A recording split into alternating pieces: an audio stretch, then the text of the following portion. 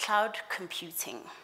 Okay, cloud computing is essentially having information stored on many servers in many locations by a hosting company. And the challenge that they face is that they have to cater for unique security constraints within a shared environment. So here, all these companies coming, storing their information, but they've got different levels of security within the same network. How do they actually go about handling that?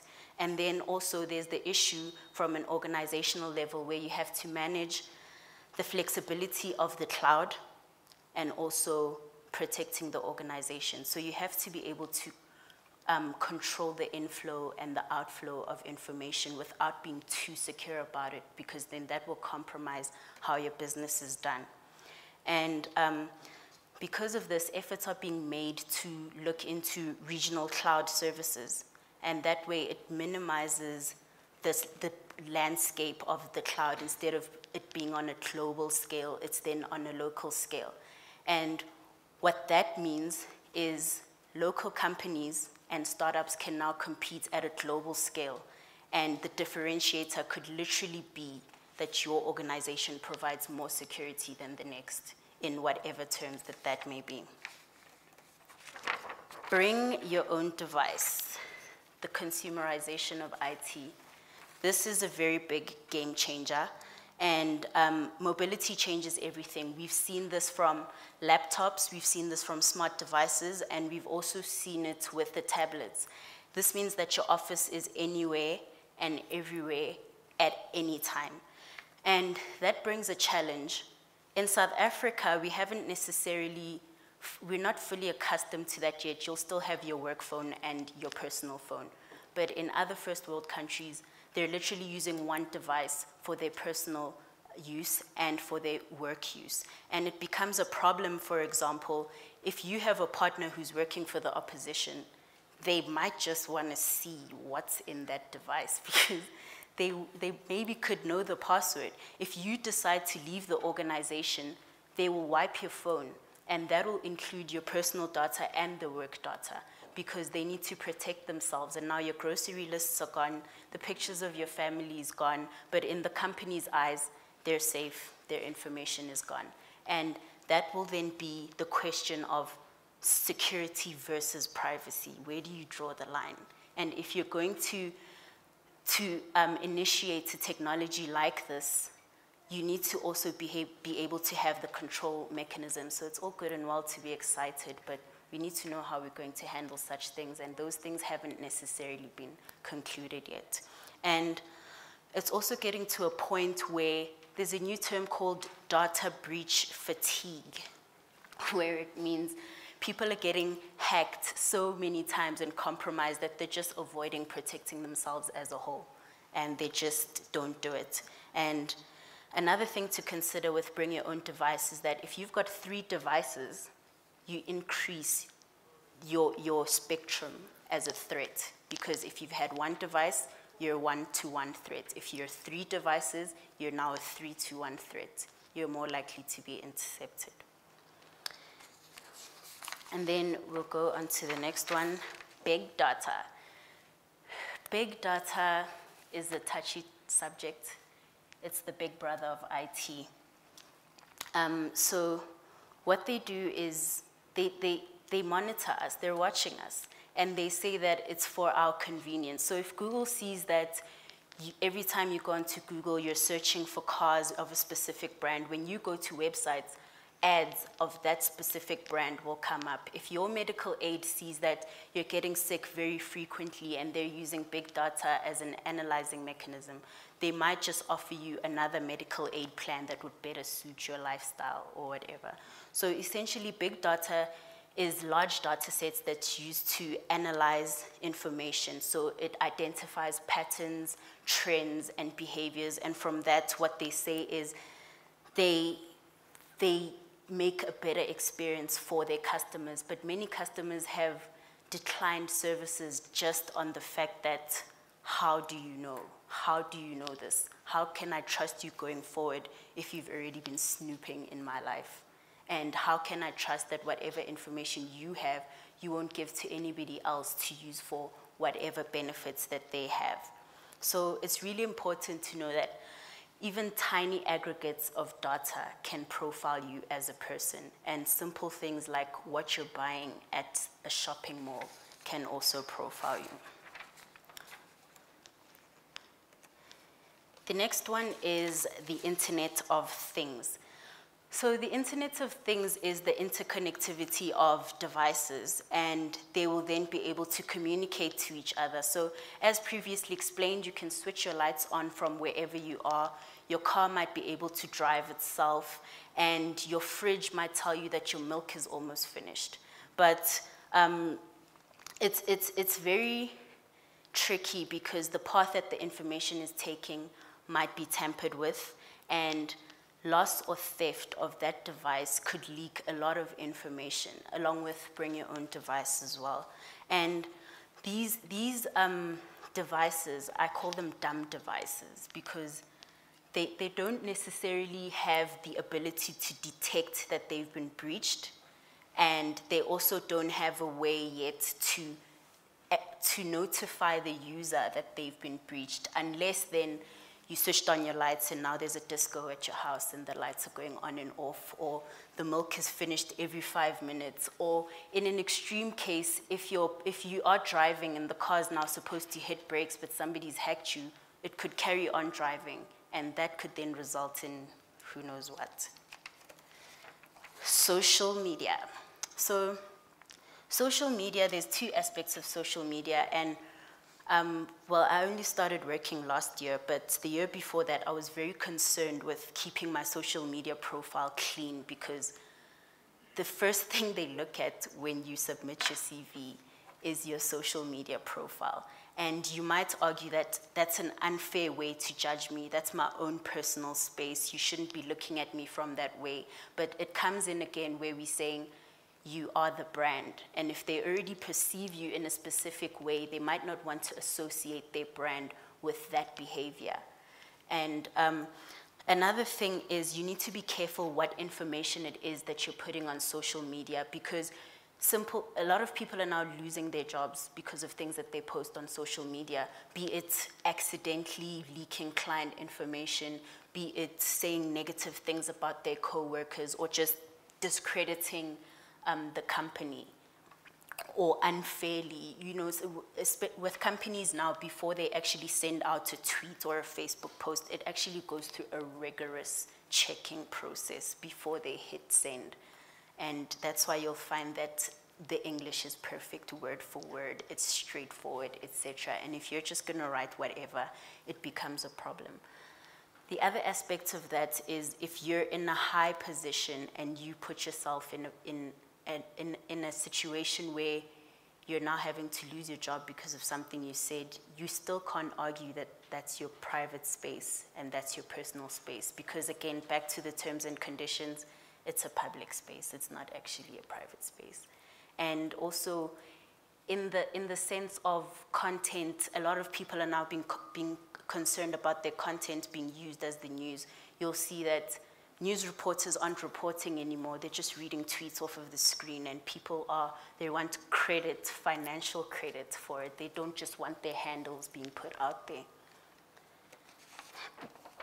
Okay, common mistakes. So we all always put ourselves in situations, knowingly or unknowingly, where we might be compromising our data, or we ourselves are the vulnerabilities. There's always the human element that's there. Locking your device. It's a big problem to leave your device unlocked. And also with passwords, there's a trend now that's coming up to rather come up with pass phrases so that you can include your uppercase letters, your hieroglyphics, as they call them these days. So you can come up with a passphrase that says, Dumi's presentation is 100% super cool. That way, it's long, it has uppercase and lowercase letters, you can put in numbers, and it has all the combinations that they'd want. And with biometrics now coming up, passwords are becoming a force to be reckoned with when you're having to use your fingerprints or your eyes, example, to access certain things. Downloading the latest apps. It was mentioned earlier as well that Many times applications are released and they still have vulnerabilities in them, and then the patches are released later on. So it's really important for everybody to go and get those upgrades because they come with the security patches that are required. On the flip side, those upgrades could just include more functionality and not more security, meaning more vulnerability, so you never really know. A lot of companies don't have your master data management where they can keep track of the information that's going into their organization and also going out of their organization. They also don't encrypt their devices. So essentially, information could be going in and out. Nobody will know. You can go to your company's knowledge portal, download everything onto your personal computer, leave the job, and go to your next job and give them all the methodologies. And nobody would know unless somebody's memorized that entire knowledge portal. And then accessing questionable content. This also comes with bring your own device, where if you do take your device and use it as a work device, there are certain sites that they block, and that could be a problem because maybe you want to watch YouTube videos, but it's not allowing you access to do that. But if you do, then you're putting yourself at risk to be hacked. And also things like downloading third-party apps when you don't know where the applications are coming from. So applications from your Windows Store, your Apple Store, and your Google Play Store, they might not be 100% secure, but at least they go through a screening process where they are assessed for some sort of security, whereas you don't know what vulnerabilities a third-party application would have. And then storing organizational information on unauthorized devices. Now, granted, your organization might not have a bring your own device policy where they can actually incorporate all the software that's needed, but that still doesn't justify you putting it on that other unauthorized device, especially if you haven't locked it, you don't have the latest apps, and you're opening questionable content, because then you're really putting the organization's information at risk, and then you could be charged with information theft, and that could have heavy repercussions. And then public and unsecure Wi-Fi. That has already been spoken about. I don't need to dwell on that at all. So people can literally access your device when you use open Wi-Fi. I mean, for me, it's rocket science, but for some people, evidently, it's not. And they can do it very quickly. Not following your company's social media policy. Firstly, a lot of people aren't aware that their organizations have a social media policy to begin with. And if they are aware that they exist, they don't really know what they say. And if you don't know that something's there, then it's very difficult to comply to it. So releasing client information, discrediting your colleagues, that's something that becomes a mistake. Disaster recovery and outsourcing.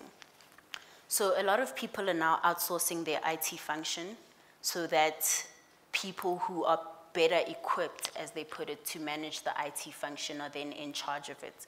And for disaster recovery and outsourcing, you need to be sure that your service providers have the necessary security in place to protect the integrity of the data that you're saving there. Because in the event of a data disaster, you need to know that the information that you're bringing back is valid and it hasn't been tampered with.